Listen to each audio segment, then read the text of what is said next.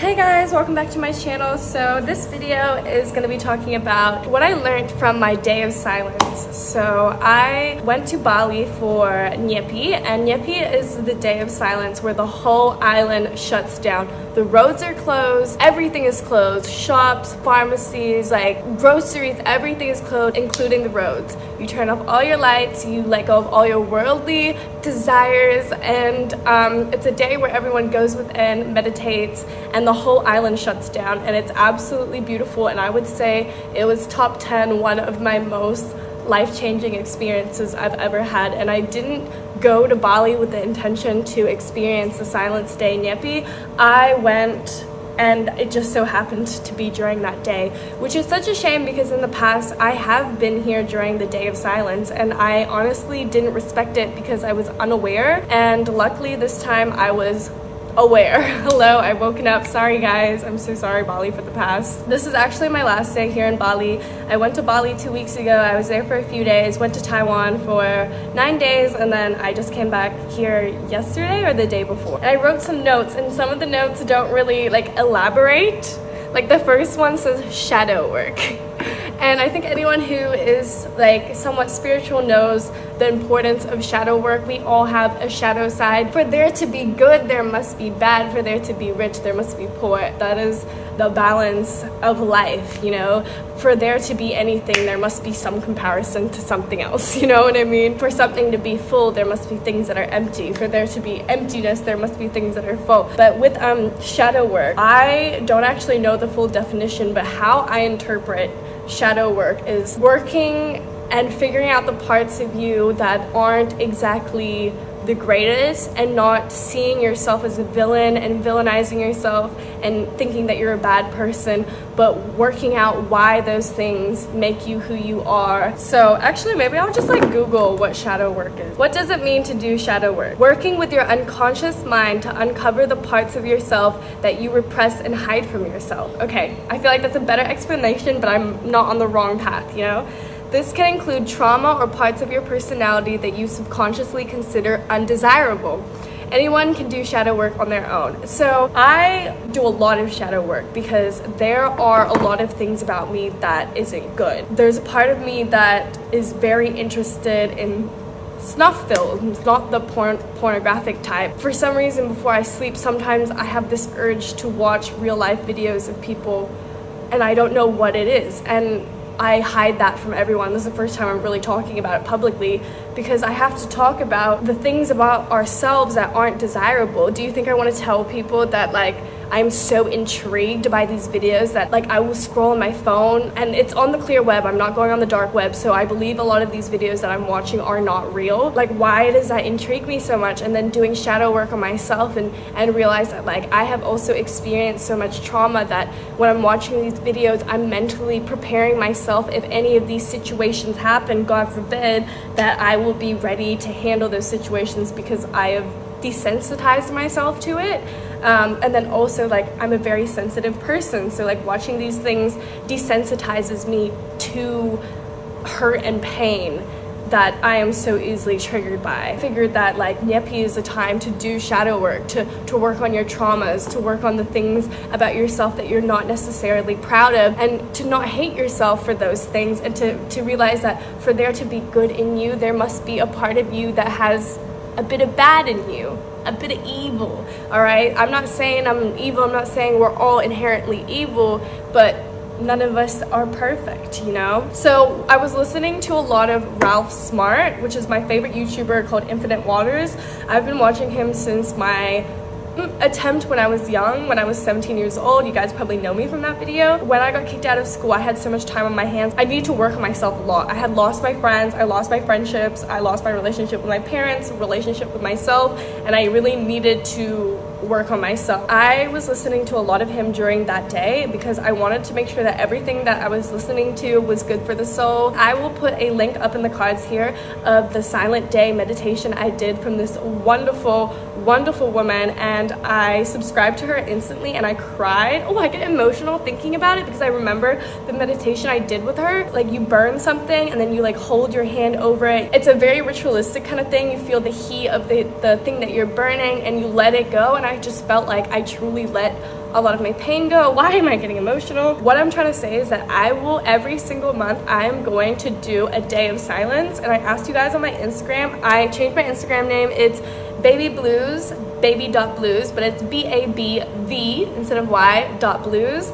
And I posted a poll there and I said and asked you guys, should I do a silent day on the new moon or the full moon? And everybody said to do it on the new moon, or most people said to do it on the new moon.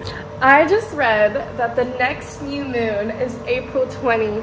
420, boys. Honestly, probably not gonna smoke, but like, because I'm sober, guys, I have so much to talk about my trip in Taiwan. I had struggled with drugs so much, and I said no to drugs in Taiwan, except I have a little bit of weed, but it didn't do anything for me. So, because it was like a vape, vapes don't do anything for me.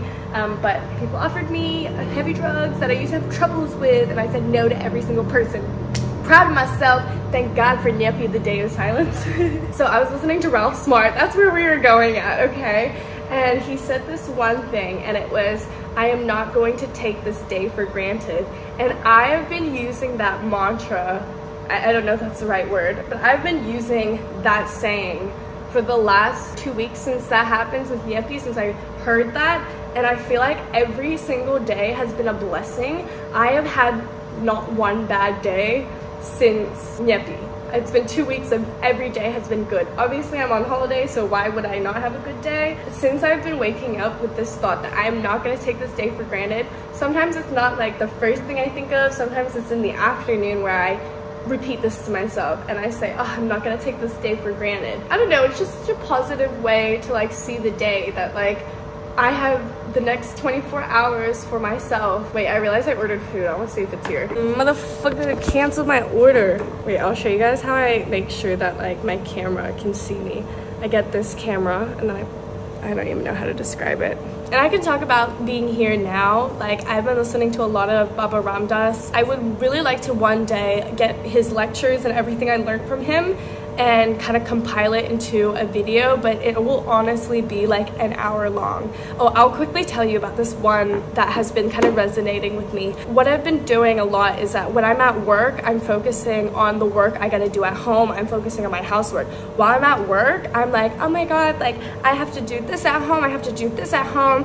And then when I'm at home, I'm like, oh my God, I gotta bring this to work. I gotta make sure to do this at work. I have to remember to tell this to my boss. Like when I'm at home, I'm thinking about work. When I'm at work, I'm thinking about stuff at home.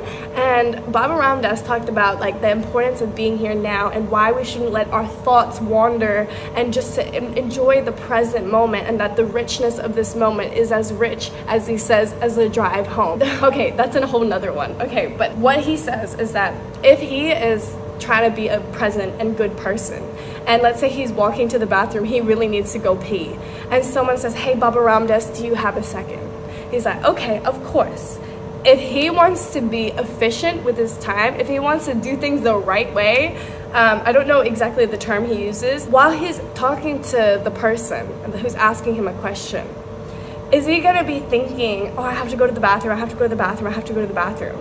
The quickest way to answer this guy's question in order to run to the bathroom is to forget about the bathroom, be in the present moment, give someone your full attention and time, answer their question without thinking, I gotta go to the bathroom, I gotta go to the bathroom. Because how can you answer their question efficiently if you're thinking about going to the bathroom? So you talk to them and you deal with that first, then you can go to the bathroom and enjoy being at the bathroom. And I know that's a very like simple and short way to explain the importance of being here now. But when I'm at work, if I want to do my work right, I should not be focusing on what I'm doing at home. If I want to do, let's just sit comfortably like this, like we're meditating or something. I kind of want to stretch. But like, if I want to be good at my job and be good at work, I need to be focusing on my work and not be thinking about the stuff I got to do at home. You know what I mean? I love how I'm just like casually stretching now. It's fine. It's fine. We do whatever I want on this channel. It's my fucking channel. It is our channel though. So if I want to be present and enjoy my time at home, why am I thinking about what I need to do at work? That was the longest tangent ever. Another thing I do is that I never just fucking sit down and eat my food and enjoy it. I'm like eating my food while I'm like doing the laundry, doing the dishes, and I'm never fucking enjoying my food. And when I'm sitting down eating, I'm focusing on sitting down and eating and not focusing on work. Here, I also learned from Ralph Smart. Bank collapse is a symptom of the system collapsing. So this program, this program, that's what he calls it, is collapsing. I think the system's collapsing slower than he thinks, but who knows, he's a smart one, you know, he's Ralph Smart. But there has been banks that have been collapsing. Basically, if the banking system's collapsing, do you think the people trust the government? Do you think the people trust to put their money in the bank? Do you think people, imagine working your whole life, putting your money in the bank and it's gone. That's gonna cause people to riot. That's gonna cause people to scream and yell and be like, what the fuck? That I've been slaving for this system and then I have nothing to show for it. Of course people are gonna go crazy. And that just shows that, like, when people realize that and the banks fail us, they're gonna realize, wow, this system is failing us. And that is a symptom of the system collapsing. I changed my Invisalign and this one like stores like, fucking just move on. And he says, invest in raw materials. So I have been kind of buying sterling silver, like not like pieces or blocks or whatever they're called, nuggets of sterling silver, but I am now buying jewelry that is sterling silver. And obviously when I'm richer, I would love to like invest in gold as well, because money is just money. They can print out paper. They can just print out more paper. The value of money is the value that the system gives money. When you have millions of dollars in cash, if the banks don't recognize the cash, if the system don't recognize the cash, you just have paper. But if you have raw materials, that can be used as a form of like money, you know what I mean? Like that can be used to trade. At the end of the day, when the world crumbles, sorry to say, do we not all have climate anxiety? Are we not worried, people my age, that this world is limited? Things might not last like this, that this might be as good as it gets? Whew, I'm already starting to stress myself out. I'm not trying to stress you guys out. Do not depend on a system that is collapsing. He says the society expiration date is expiring. We are gonna go back to our mud huts and I'm fucking excited for it. That's my positive way of thinking about this, okay? And I have learned so much on how to live sustainably by myself, watching primitive technology and saving up so that I could buy land so that I can live in my fucking mud hut, guys. I'm gonna be prepared for the system to collapse. Who wants to join me?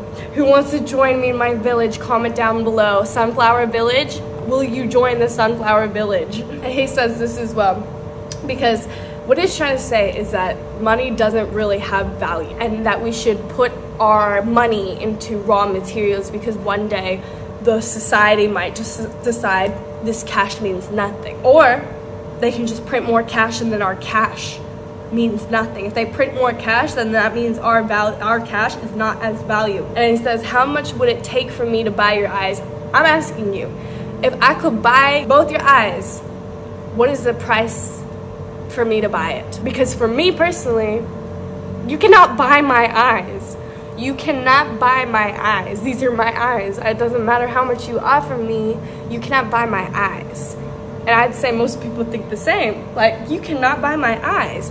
That already makes you priceless. That already makes you a wealthy man, woman, in between, whatever. That already makes you a wealthy human.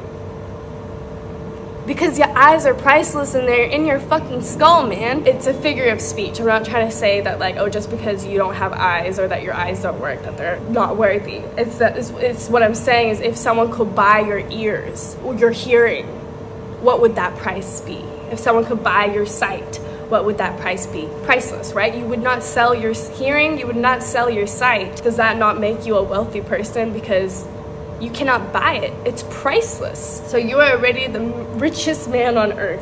That's what he says. Okay, so this one is from Liz. So you guys have listened to the wizard Liz. She is incredible. I really resonate with her, and I like that she's a person talking about self-help who's gone through a lot. Like, she's gone through like a lot of stuff that I'm not even gonna talk about because it's her own stuff. You can go watch it on her channel. It's called The Wizard Liz. She's just an inspirational person and I relate to her so much. She says, put yourself in a neutral position by saying it is what it is. It's not negative, it's not positive. Like, if something bad happens to you, to literally be like, it is what it is. And it already like feels better to say it. Like, let's say you got kicked out of your university because you pissed in a bush when you were drunk. Fuck, that sucks, but you know what?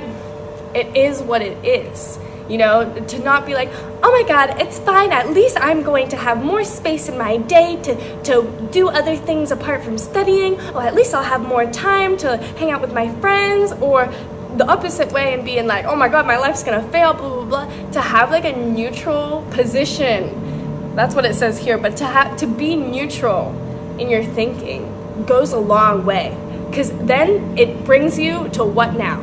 It brings you to solution. If you go down, oh, it's positive, it'll work out in the end, yeah, that's great. If you go negative, you know, you can get over all that negative stuff by feeling it straight away and then you can let go of it later, yeah, that's great. But the quickest way to move forward and to come to these solutions is to literally be like, it is what it is. Because now what? Now what? That's already starting you to come up with a solution to your problem. She also said this, a job is never embarrassing. Let's say you lose your job, you're like, it is what it is. Now what? Might as well start applying for some jobs because that's what it is. I don't have one, so time to apply. It doesn't matter what job you have, she says. There is no job that is embarrassing. You can be a janitor, you can work on the spicy site, you can be a stripper, you can be whatever. A construction worker, whatever. No job is embarrassing. She says, our negative mindset isn't always just in the mind. It can also be in the room with us. Get moving. And she says this so perfectly. She was saying that, you know, sometimes when you enter a room, you don't even know what people were talking about and you can feel the energy. Let's say everyone was talking about something serious, something triggering, and you enter the room, you feel that energy. And sometimes people can leave that room and you can feel that energy. And same as like being in the same room that you were depressed in, you're dying in that room, like literally like suffering. Your walls carry that energy, the space carries that energy, and then you need to get yourself out of it. You need to walk out, you need to get moving. That's what she said, get moving. Get the fuck out of that place. Do not stay in a place that is just killing you, you know what I mean? You might even be in your room thinking that like, oh, everything is all good, but why do I feel so heavy? Get out. Go take a walk. Literally just even walk around your lobby. Just get out of it, and then it can kind of even reset your room, reset the space you're in, because you also carry that energy as well. If your room is reflecting negative energy and you're absorbing it, and then yourself is like letting your room absorb like the space, your negative energy, it's just gonna go back and forth, back and forth, back and forth. If you can step out, get some fresh air, hear the birds whistling, you don't even know the energy that shifts inside of you, and then you take that into your room and it already can change the energy in your room. Okay, she talks about something different, but this is just me adding on to it. Okay, cooking is meditating. That's what she says as well. Meditation is not just sitting there like this. I do all types of meditation. I meditate when I'm washing the dishes. I feel the water on my hands, how the soap feels, how the food that's left on the plate feels. I don't think about what I'm doing tomorrow. I don't think about what happened yesterday. I'm not anxious about the future. I'm not depressed about the past. I am simply, sometimes I'm not even like, oh, that water feels nice. I am just feeling the water. There's no opinion. There's no, oh my God, am I almost done? And even Ramdass talked about this, where it's like, being in the present moment is easy when you're getting there. You know what I mean? It's when you have to tell yourself, oh, I have to do it. You know what I mean? It's being like, oh my God, I gotta do the dishes and then I can do my work. Once you start doing the dishes, it's not so bad and you can enjoy doing the dishes. Sometimes while doing the dishes, you don't even want to get back to work. You know what I mean? Like, once you start doing the dishes, you get so into what you're doing in the moment that you're not even focusing on what you have to do later. I like this one saying, be so present, all you can see is your nose. Because you see your nose all the time. If you're so present, that's really all you can see. you know? I have done a lot of soul searching. I have done a lot of healing. I'd say in the last 3 months, especially this whole year, 2023, I have never been more in touch with my spiritual side, spirit, source, whatever you guys call it, your inner self, whatever it is, God. I have been so in touch, and I have been receiving all these messages from the universe telling me, keep going, we hear you, keep going, we hear you. I would ask the universe for signs, and the universe would give it to me. And I've heard a lot of people say it, ask for a sign and you will get it, and you won't exactly get it the way you want to. It won't exactly be a direct sign in your face. Like, I literally had this one thing that I asked the universe, and I said, if the next card I pull out is the Fool card, then that means he's hurting me behind my back. And I pulled out, this happened a year ago, and I pulled out the Fool card, and I was like, fuck, he's hurting me behind my back. And then I talked to him directly, and I found out that he wasn't. He was just doing something innocent, like what boys do when she's worried about him cheating, and he's just fucking stuffing a pillow under his shirt and playing like sumo wrestling with the boys, something like that, right? And it made me realize what the universe was telling me was that I'm the fool. And I don't know anything about tarot. I listen to tarot pretty much every day, but I don't know much about it. I don't know how to read tarot. I don't know how to do a tarot reading, and I don't know what the cards mean. But I know that tarot is how you interpret it, and if the universe is sending you signs, they will send it to you. It's just like a interpretive reading kind of thing, you know what I mean? So it's how you interpret it. So I interpreted it the wrong way. I was saying, pull out the Fool card if my man's doing something shady. And the universe gave me the Fool card when I realized he wasn't doing something shady. It was me being insecure and stuck in my head. And in reality, the universe was telling me, you're the fool. That I'm the one who's getting so silly over something so small, over a person who's trustworthy, over a person who's never done me wrong, or at least at that time never did me wrong. Thanks for slapping the fool right in my face, you know, because I was the fool. And that's what I'm saying, like, don't get angry being like, I asked for a sign, I asked for a dice, and I didn't get my dice. Maybe the universe made you bump into a person who's got a dice tattoo, and that person said something to you that was coming from the universe. Was, you know what I mean? Okay, I sound crazy right now, so I'm gonna leave.